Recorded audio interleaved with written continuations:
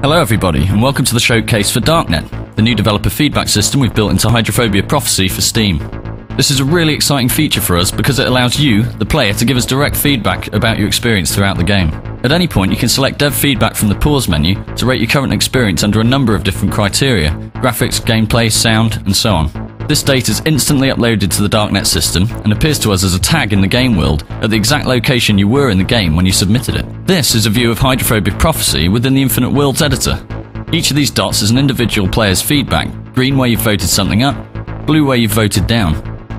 So far, the results have been quite staggering, with thousands of data entries being received within the first day after launch, creating a fascinating impression of players' collective experiences throughout the game. However, the whole point of Darknet is to look for concentrations of blue feedback and work to turn them green. The real-time editing and procedural technology of Infinite Worlds makes it extremely efficient for us to deliver micro-updates, and we're committed to acting upon the data we receive to make a better experience for everyone. In fact, we've already addressed several issues and updates released so far, such as adding extra checkpoints where players felt they were needed. Now for the really cool bit. With Infinite Worlds, we can drop instantly into the game world on the target platform, in this case PC, and view all the Darknet data points from within the game.